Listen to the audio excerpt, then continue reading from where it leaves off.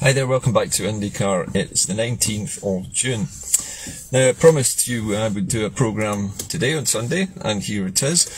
It's interesting to watch the news media at the moment because I counted at least 8 pro-union or pro-UK news media items which were banging on constantly about the fact that they can't see how the Scots can hold an independence referendum without first asking the permission of the British state. The claim is that because the first independence referendum in 2014 was conducted after Alex Salmond and David Cameron negotiated the transfer of powers from the British government to the Scottish people for a day, meant that this was the only way of doing it. Now, the British state is either deliberately refusing to acknowledge there's any other way, or its television media is entirely ignorant of the fact that there's more than one way for a country to gain its independence. And this has been the case for decades. In fact, for most of the last 2 centuries, it has been the case that countries wanting to leave the United Kingdom can do so, and not necessarily using strictly democratic means, as we've seen in many cases before. But this absolute obsession with Section 30 is fascinating. Every single British news media says the same thing in the same way. The Scots can't possibly have an independence referendum without a Section 30 order. How else are they going to do it? And they don't actually seem to know or even care whether there is a way of doing it.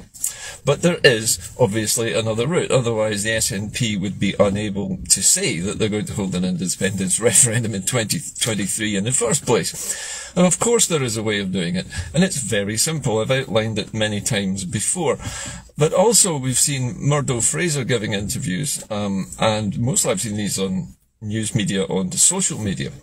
In these strange interviews Murdo Fraser has given, and remember that Murdo Fraser has never won an election in Scotland as a representative of the British Tory party in his life. He's always had the wooden spoon, the consolation prize of getting a list seat, simply because the voting system is set up so that he is guaranteed a seat virtually every time. But Murdo was going on about, in his view, this is the most bizarre thing of all, that without Britain, or in actual fact without England's mighty shoulders, Scotland wouldn't be able to keep things like the North Sea oil flowing. It wouldn't be able to have its offshore wind turbines. It wouldn't be able to exploit its gas reserves. And all of these things would be lost because only England is capable of exploiting these resources on our behalf. What a load of nonsense that is.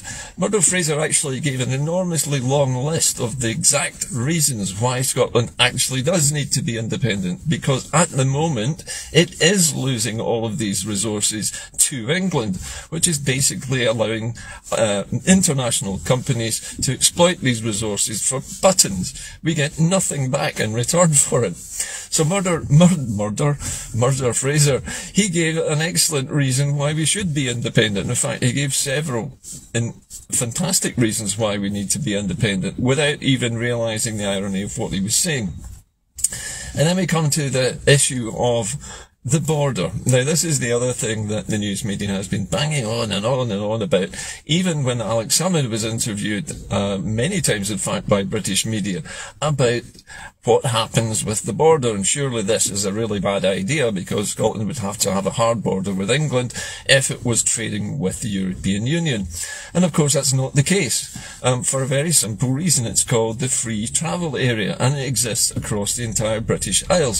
So even if Scotland did become independent, and even if it did become a full member of the European Union, the only barriers on our border would be side lanes for trucks to be checked randomly to make sure that what they're carrying tallies with the paperwork. The rest of the border would remain exactly the same as it is now, and people in cars travelling to visit one another would be able to cross unhindered without flashing their passports or requiring visas of any sort, because that's the law. And nobody, even the English government, has ever thought of repealing the act which created the free travel area. It's part of the British Isles, and it's part of this entire archipelago of islands has a common travel area for all of its citizens, regardless of whether they're in the EU or not. That is not going to stop. So the border is another false assumption that there would be a disadvantage to independence. But as Alex Salmond said, the pros outweigh the cons, even with a semi-soft border where you're just checking trucks. The massive amount of trade that is opened up with 500 million people in Europe overnight versus the maybe about 50 million in Britain, which would remain after Scotland leaves. 50 million people versus 500 million people is a tenfold increase in Scottish trade overnight. And that's assuming also the fact that we would continue to trade with the 50 million in England anyway, because our borders would not be completely closed. All of this seems to go flying over the heads of the British media. But of course, one of the other things that the British media is assuming is that Scotland would be fighting this battle alone, and it's not going to be doing that.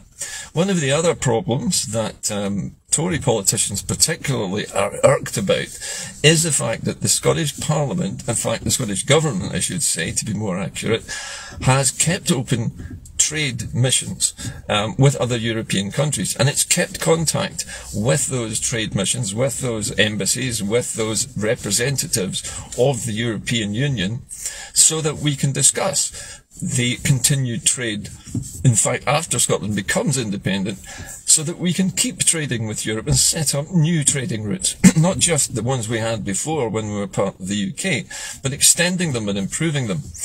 And the Tories don't like this either. They say it's a terrible waste of taxpayers' money, that the government of Scotland should be preparing, as it is, for the massive increase in free trade with the European Union after independence. He thinks this is a waste of money. Frankly, I think this is an investment in the future. Far from being a waste of taxpayers' money, this is thinking ahead.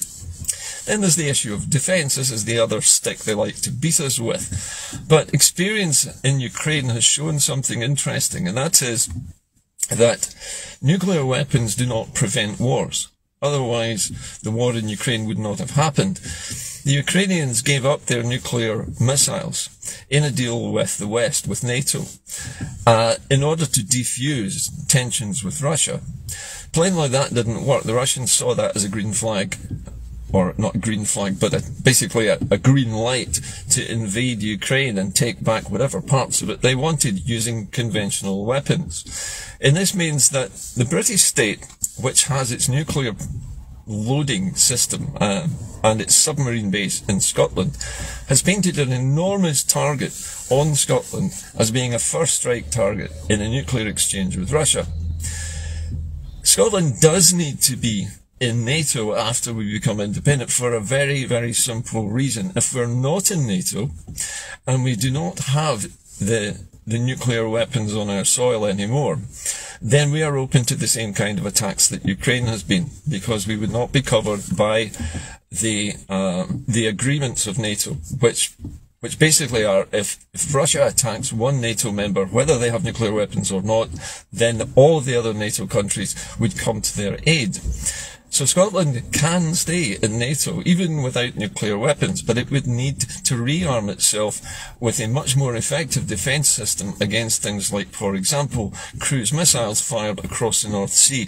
At the moment, the United Kingdom has absolutely no effective defensive screen against such attacks. So when Scotland becomes independent, its defence posture would need to change, but it would need to remain part of NATO in order to gain the protections that would confer upon us. Although I don't like the idea of nuclear weapons, and I think that Scotland should denuclearise, we do need to rearm ourselves in an effective way that would prevent such attacks on our infrastructure, because most of our energy comes from the North Sea. That's hundreds of miles offshore. It's not protected by the United Kingdom in any way at the moment, in a conventional sense.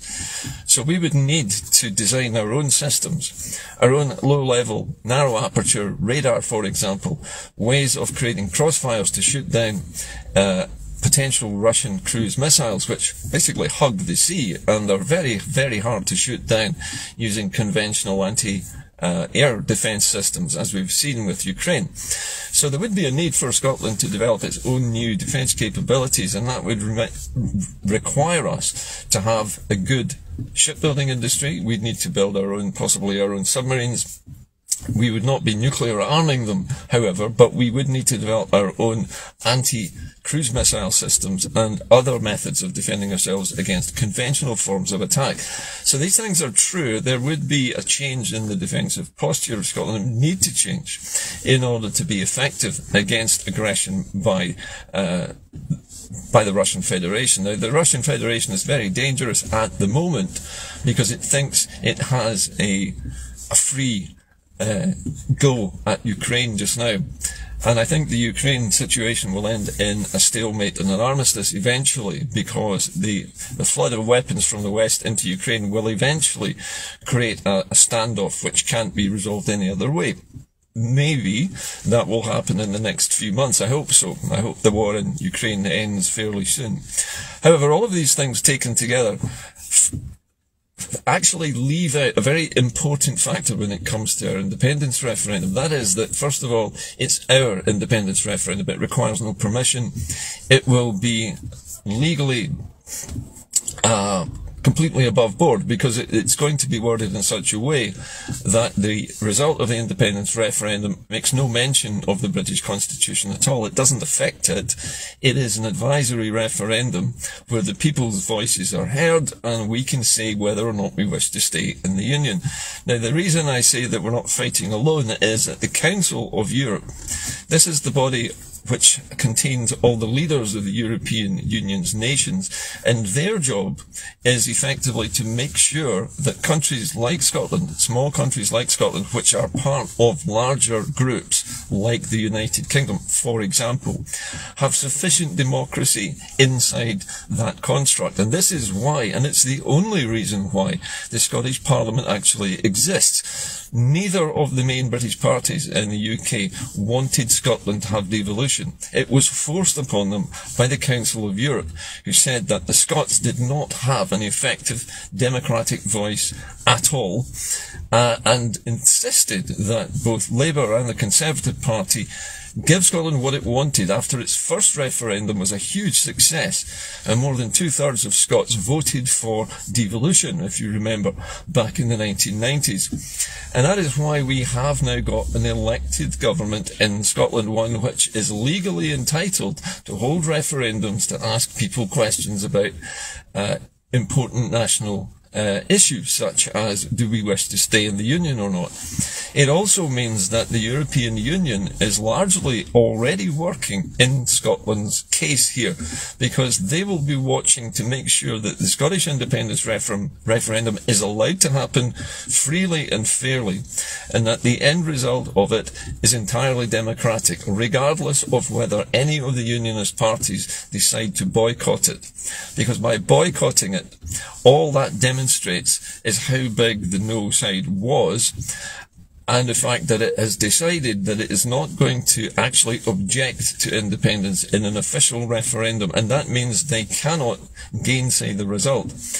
The European Council of Europe would, I believe, be watching very carefully to make sure that the Scottish referendum is not tampered with in the same way that it was in 2014. It's well known that IDOX, which was a company which was tasked with counting postal votes in 2014, and which had as one of its major directors a senior Tory figure, was definitely not impartial. And there were a lot of irregularities in the postal voting system. It's also interesting to remember that the votes which were cast during the Scottish independence referendum were almost immediately destroyed before anyone could go back and recount them and to check the validity of each one of those ballot papers. That will not happen this time, because, as I've said, the Council of Europe will be watching to make sure this happens. The United Nations will be watching to make sure that international standards of democracy are maintained in Scotland, and that the referendum is entirely free and fair and the result is legitimate. Then that just means that the only people who would object to the result of it would be England, and people, of course, like Murdo Fraser and Anna Sarwar. But then again, we would expect that. So the point I'm trying to make here is we're not fighting alone here. We are fighting with the the tacit approval of the United Nations and with the approval of the Council of Europe and with the ongoing interest of all of these European trade missions who want Scotland to be back in the European Union, whether it is through the European Free Trade Association, which is a much faster route back to trading with Europe, albeit not full membership. And we know that the European Free Trade Association has already intimated that it would accept Scotland's yes vote as, if you like, the starting point for restarting trade. And Scotland could be welcomed straight back into European trade through the Free Trade Association because they, first of all, would give legitimacy to Scotland's yes vote. And that would trigger the legitimacy of Scotland's vote with the Council of Europe. Because if one trading organisation, which contains at the moment, I believe, 4 countries, were to expand themselves and accept Scotland, then that shows that Scotland's democratic will has been listened to and accepted by these other nations. The European Union would then be forced to say, well, okay, if the Free Trade Association accepts it, we'll accept it as well and welcome Scotland back as a trading partner. Then the work begins, because then the British state, or in fact, I should say the English state, because they are the ones with whom we have the treaty, would then need to decide whether they were going to continue to deny that Scotland has had this vote and deny that it's legitimate and trail their, basically drag their feet as they usually do, and thereby sparking a massive trade war with European Union, which they're already planning to do it anyway, or not. I think what we'll end up having is our independence, with the United Kingdom still in denial for years afterwards about the status of Scotland's vote. But the reality will be that Scotland will start trading with the European Union. The reality will be that the United Nations will accept it. And the reality will also be that Scotland will denuclearise. And this could take a while because the British government is not going to like this. They're going to have to find a new location to load their submarines with nuclear weapons. And Scotland will have to design its own new conventional defensive forces in order to counter any threats, as I've mentioned, from the Russians, who seem to be emboldened by what's going on in the Ukraine. So things have changed dramatically for independence. And we need to remember that we're not fighting on our own this time. We have 500 million Europeans fighting with us. We have them wanting us back. We have them telling their politicians that Scotland should be back.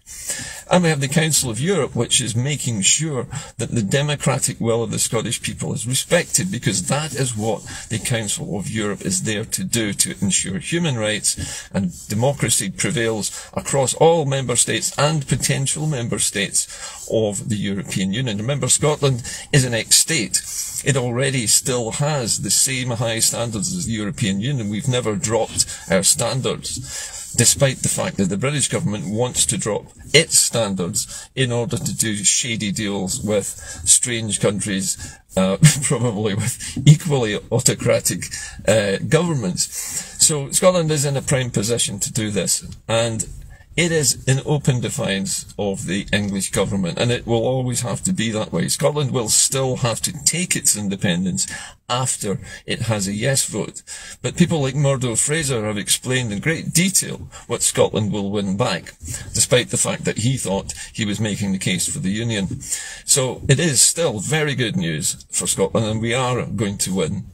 And the British media doesn't know what to do about it. They can't see what we can see. They are sticking their heads in the sand and saying, but you must ask our permission, but you must ask our permission. You can't do this without our permission. What a load of nonsense. They just do not realise that we have far, far more allies than they do.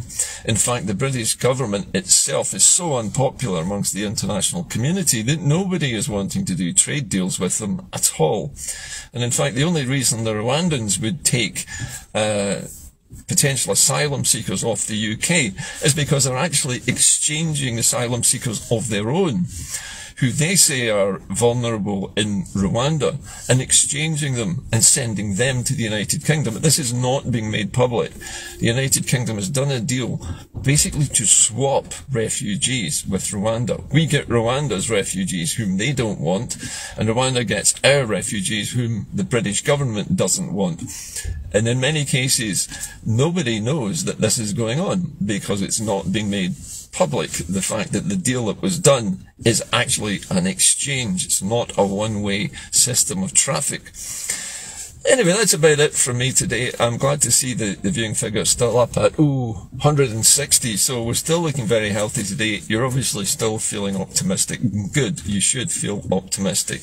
The next paper that comes out on the independence, what are they calling it? The prospectus for independence should reveal a lot more about how the referendum will happen. We now know when it's going to happen, and it will be in October of 2023. So there's no doubt in my mind that this is good to go ahead.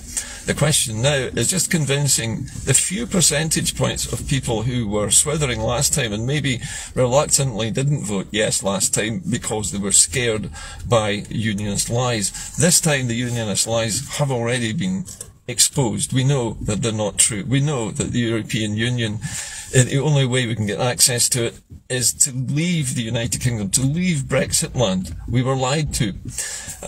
We thought we were voting to remain in Europe by remaining in the UK. Now we know that by remaining in the UK, we have been pulled out of Europe. And the only way back to it is to dump Brexit land.